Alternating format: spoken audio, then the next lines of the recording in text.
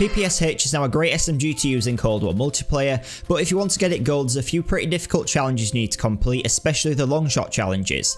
In this video, I'm going to be giving you my complete guide for how to lock the golden camo on the PPSH in the quickest and easiest ways possible, showing you the best classes, maps and playstyles you want to be using, as well as going through each individual class, giving you some specific tips on how to complete each one in the quickest and easiest ways. The PPSH is a really good SMG now with high fire rate, damage and really good range with a really big mag, but leveling it up can still take quite a bit of time like all the guns in this game do.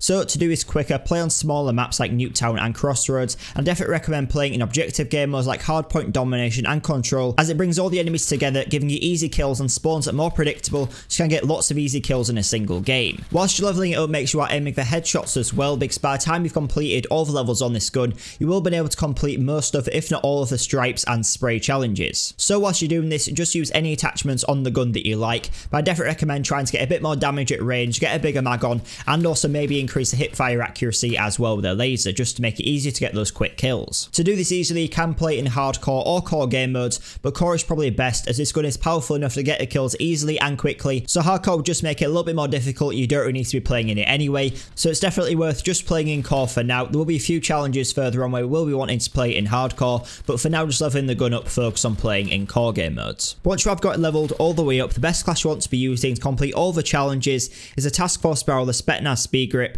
the 50 round drum mag, the GRU Elastic Wrap and the Raider stock. Running this with perk greed with Flak Jacket and Tac Mask, Assassin and Tracker and Gung Ho and Ninja. This will be the main best class you want to be using for most of the camo challenges unless I say otherwise, because now we're going to be going through all the camo challenges individually. I'll give you a few tips and different changes you can make to your classes to make them easier and quicker to complete. So the first and hardest challenge you want to focus on is Geometric, and this is 50 long shots. To complete this one the easiest, you will want a slightly different best class setup, and you will want to be running the Gunfighter wildcard so you can get 8 attachments on your gun. The class setup you want to be running is the SUSAT multi-zoom sight, the KGB eliminator muzzle, the reinforced heavy barrel, the KGB target designator, the Spetsnaz grip, the 55 round drum mags, the GRU elastic wrap and the Raider stock. This class is an absolute laser beam and will make it super easy to get your long range kills. The easiest way to do this is to tap fire in hardcore modes, but you can spray as well with a little bit of extra recoil control as it is so accurate. Some good places to play to get these are on Nuketown, playing in the garages and down the side of the houses, outside on Miami and also on Raid. I did basically all of mine inside of Nuketown, just playing down the side of the houses, and it only took me a couple of games because this class is so good. You get those long range kills so easily, so as long as you use that class it should be fairly easy to complete.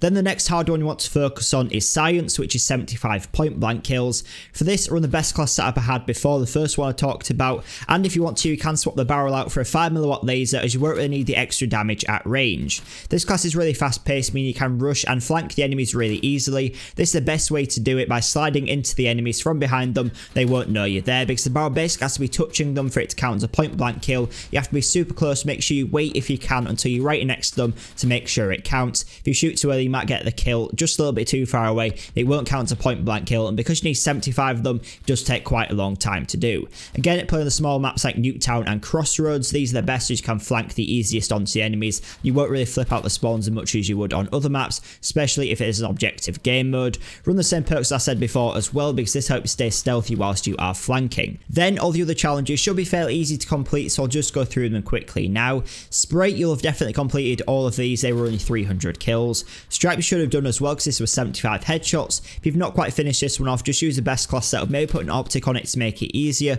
but it shouldn't be a difficult one to do using that class. Next is Classic, which is 25 kill streaks. You might have a few of these left to finish off if you're not particularly good at staying alive, so the best class should really help you out. So just make sure you are playing in Hardpoint and Domination, so these are the best game modes where players will be bunched up the most, so you can get those 5 kills nice and quickly, so there's less chance of you dying.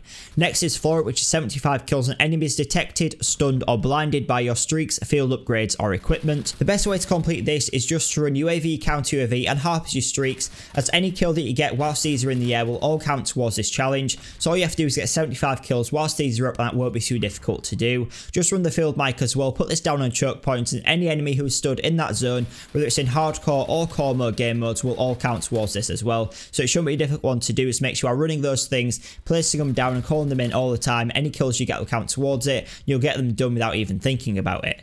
Then finally you've got Psychedelic, which is 25 double kills. Using the best class setups and the playstyles I've already talked about, it shouldn't be too difficult to complete this one, and it should be fairly straightforward to do. Once you've completed all those challenges, you will have unlocked the golden camo on the PPSH. If this video has been helpful, make sure you check out my playlist which is linked on screen now, which is my Going for Gold guide playlist. This is all of my gold guides for Cold War, so make sure you do check this out if you are trying to get any of the snipers or other weapons gold inside of Cold War multiplayer. But if this video has been helpful, then please make sure you leave a like, subscribe for more, and I'll see you in the next video.